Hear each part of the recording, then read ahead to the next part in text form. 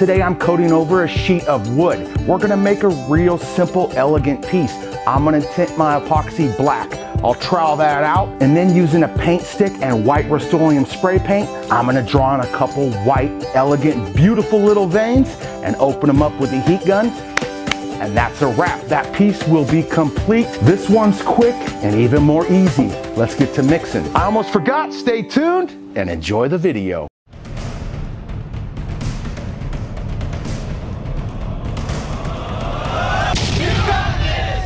Stone Coat Epoxy is a 1-to-1 ratio epoxy that you mix for 2 minutes.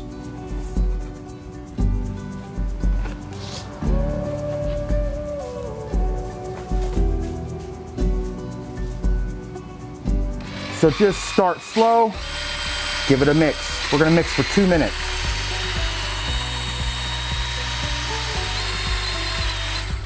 I'm tinting this epoxy black with our liquid epoxy dyes.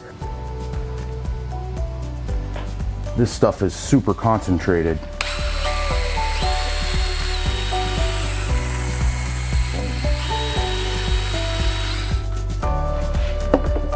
Our epoxy's been mixed, it's been tinted. We're ready to pour this out onto our project. So I'm gonna pour my epoxy in the center of the project, keeping it away from the edges. Once you give the epoxy a way over, it's gonna wanna keep going there. So trowel the epoxy all over the field or the surface of your project, giving yourself a little perimeter to keep it from going over the edges. Once the field is covered, we're gonna take the trowel and let that epoxy go over, have a nice even coating, and then we're dragging in our veins.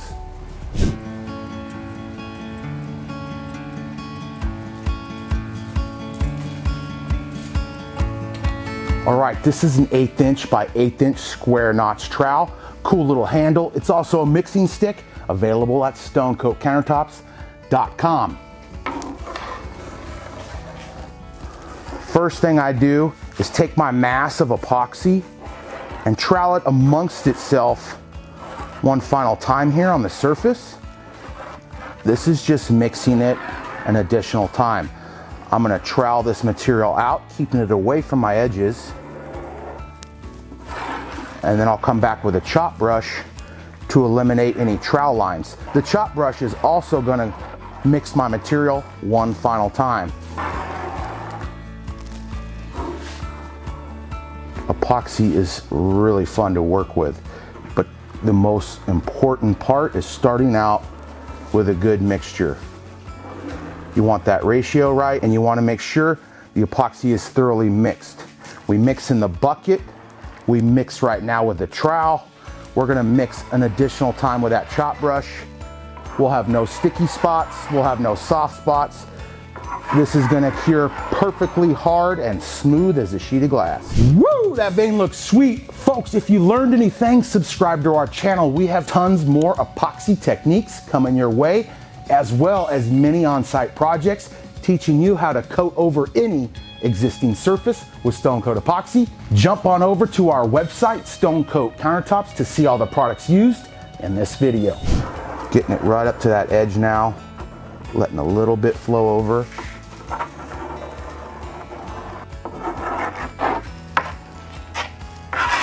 Okay, now I'm gonna take my gloved fingers and break up any surface tension on these edges. That way the epoxy flows nice and even. So just make any dry areas wet.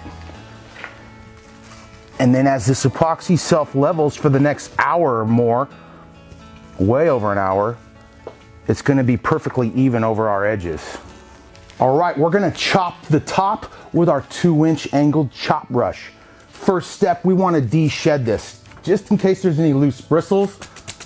9 times out of 10 there aren't, but always check. Pull on this, go crazy little Bob Ross action. We're good. We're gonna use the heel of that brush and we're gonna eliminate the trowel lines by chopping the top. Step 1, with the residual in your bucket, get your brush a little bit wet. Bam. Now we're not pulling epoxy right off that surface. We're gonna use the heel of the brush and just in a random pattern, chop the top. This is mixing one more time and it's eliminating those trowel lines.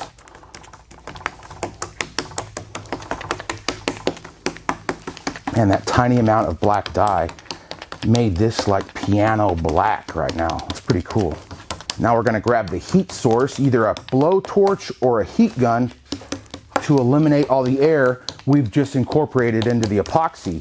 Stone Coat Epoxy was designed for the do-it-yourselfer like yourself. It's really easy to work with and very forgiving. Some epoxies, you get this much air in there and you're in big trouble. You're not getting it out by the time this sets up. No need to be in a rush. You have lots of time to work with the epoxy and get it to look just the way you want.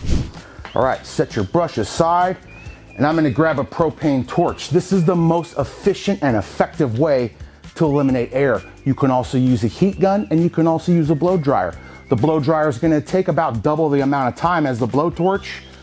You're gonna hold this torch head about an inch or so from the surface and sweep the entire project.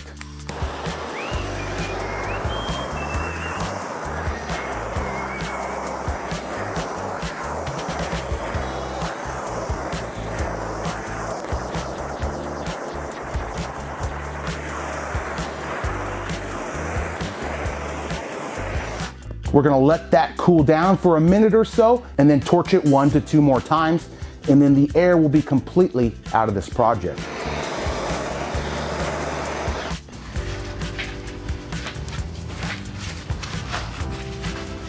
All right, the air has been removed out of that black epoxy. Let's add some contrasting veins using white Rustoleum spray paint. To do this, we're gonna spray the tip of a paint stick. It's pretty easy. No high-tech tools are needed. Spray off your project, and then I'm gonna just drag where I want that white contrast vein.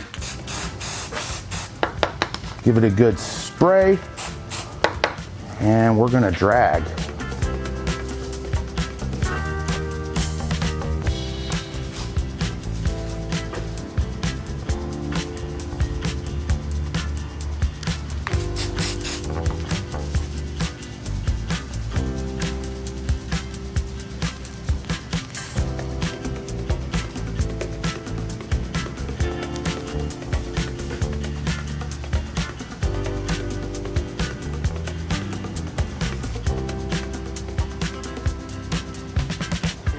All right, now we're gonna open up these veins using the heat gun.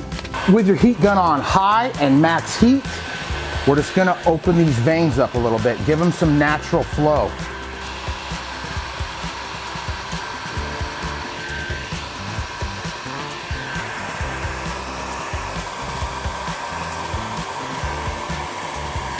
So I'm gonna come over the vein and warm it up.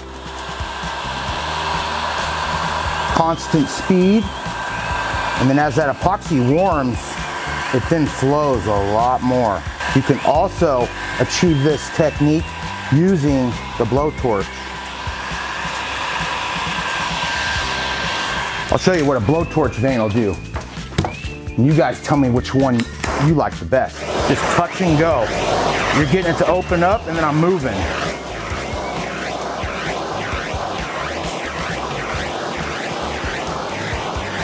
Maybe I'll even make this one a hair bigger. So I'll drag another vein, and I'll drag another vein that kicks off.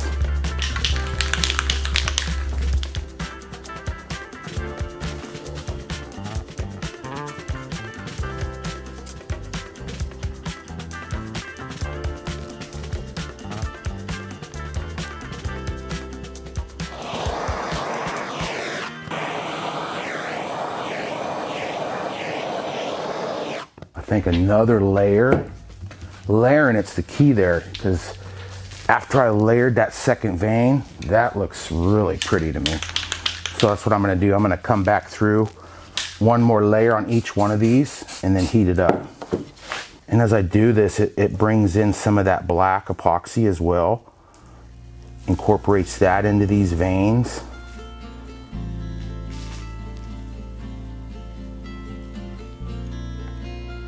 Boom.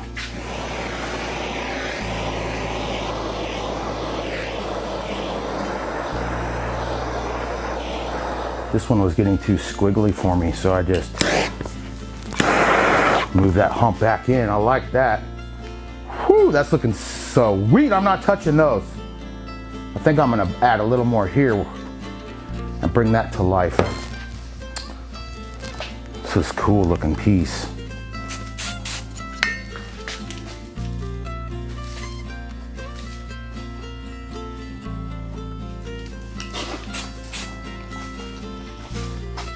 I'm gonna pick up a little black epoxy, spray that, and then you get drizzle vein.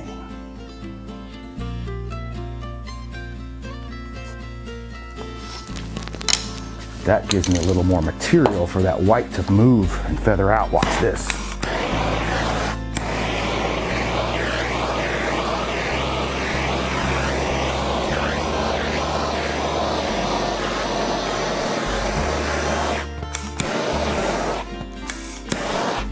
Boom.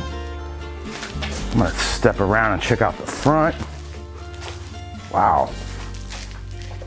I like this. It's really elegant. I don't think I'm gonna add any more. I think that's good. You could keep bringing the heat back to your veins. Just let those cool off. Go torch out another vein while this cools off. Then you can come back and hit certain spots that you don't like, that you might wanna move. Bam! Cool. And I think this piece is complete. I love how this white pillows out on that rich dark black. This project looks really sweet. This project was mega easy and looks fantastic. I could go and grab some accent colors of spray paint, build these veins, add some color, but I'm leaving this one just the way it is. I'm in love with these pure white pillowed out veins over that pure black epoxy. Folks, question of the day, should I have added more veins, or do you like it just the way it is? Let me know in the comments below. A, I love the piece, or B, you should have added more.